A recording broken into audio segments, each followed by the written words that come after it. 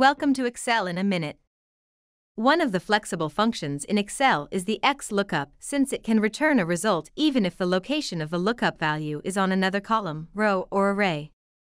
In this lesson, we are going to pair it with another versatile function, the SWITCH function, to return the sum of total sales according to a selected category. But before anything else, let's review their syntaxes. The XLOOKUP has 6 arguments: the lookup value, lookup array, and the return array, if not found, match mode, and search mode. The switch has 4 arguments: expression, value, result, and default result. Consider this table that shows the number of sales per batch and per month. Recall that our goal is to have a counter that can look up the total sales depending on the selected category. And the categories are batch and month. Thus, we need an equation that can switch between these two. So, let's start by calling the switch equation here in cell E24. For the expression, let's use the drop-down list of categories in cell E22. And for the value, we have month and batch to be compared against cell E22. Lastly, for the return argument, let's call the XLOOKUP function.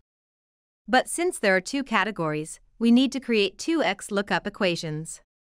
Thus, for the month category, the XLOOKUP equation would be where the lookup value is cell F23.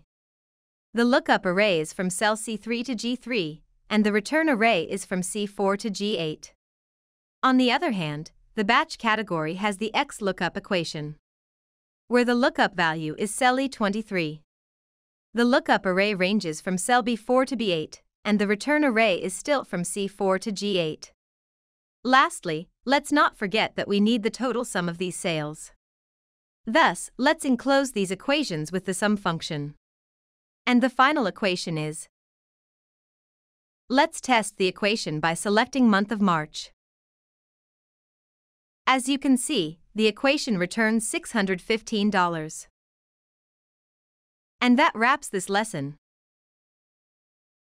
The equation was able to return the total sum for both categories, since the switch function allows us to switch between a list of values, while the XLOOKUP function allows us to locate values belonging to different categories.